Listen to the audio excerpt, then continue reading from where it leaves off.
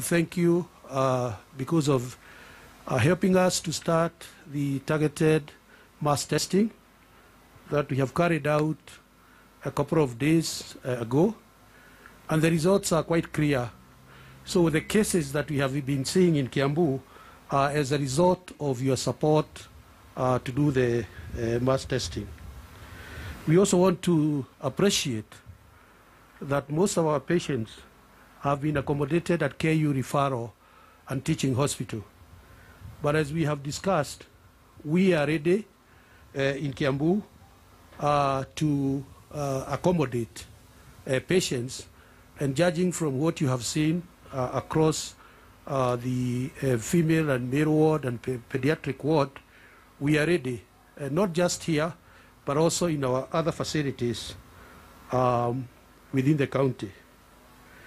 As a county, we have about 60 beds for isolation and quarantine in our 3 level 5 hospitals, that is Gatundu, Thika, and Kiambu.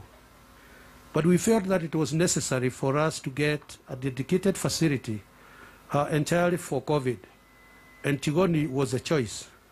We are now calling it Kiambu County COVID Center. In this center, as you have seen, we have about 45 beds that are set and ready to receive patients. In the new wing that you have just seen, we have the capacity of another 200 beds, so that within the county we'll be talking about 300 or so beds.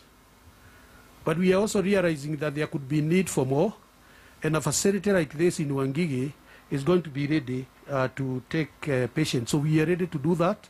And as we talk, we have some patients in our quarantine facilities.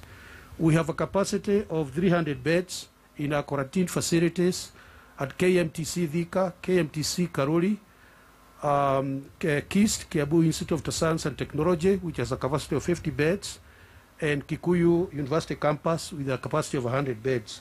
And as we talk now, there are patients who are being isolated in our facilities. So, ladies and gentlemen,